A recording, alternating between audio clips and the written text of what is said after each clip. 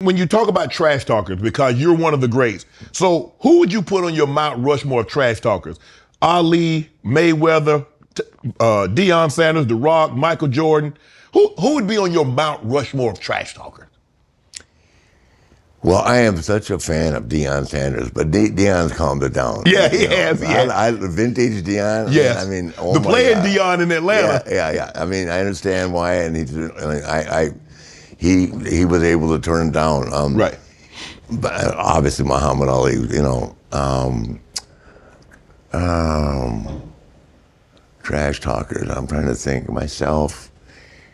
You know, it's hard to talk trash because number one, people have got to be thick-skinned. Yes. Because it's not real. Right. But you're trying to make people mad. Yeah, you try to make people mad. You're trying to sell an event. I'm trying to sell tickets. Right. No. So, and back then, I didn't go over and say, I'm going to say this about you. I'm just kidding, like. So they had no idea that you were going to say what you were saying? Never. No, and with me and Dusty, it was whoever went first went last. And I made him a deal one day. I said, okay, you go, so we're not going to argue about this because he could really talk. Yes, yes. The American dream. The American dream, brother.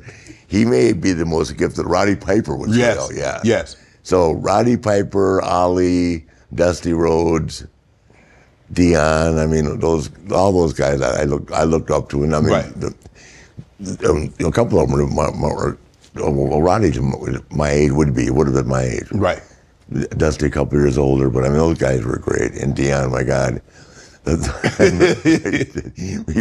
remember when he was on that show when he talked about LT sending the girls. You remember that? Oh, yeah, you talking about he was on the NFL Network. Yeah, no, and he said the Boomer Esiason. Oh, yeah, on CBS. Yeah, he said, don't tell me that LT didn't send you one too.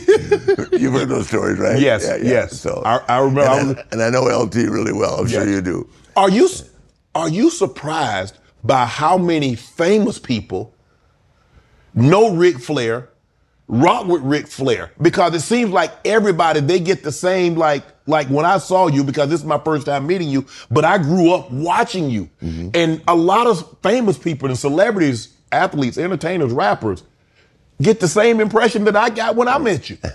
I'm just a regular guy. Where we going tonight?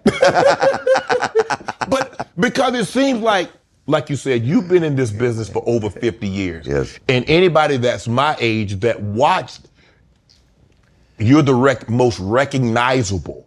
Now, probably you and Andre are the most, because Andre was such a massive of a man. I saw him one time in my life, and when you're 6, 7 years old and you see somebody that size, you're like, that's the biggest man I've ever seen. Yeah.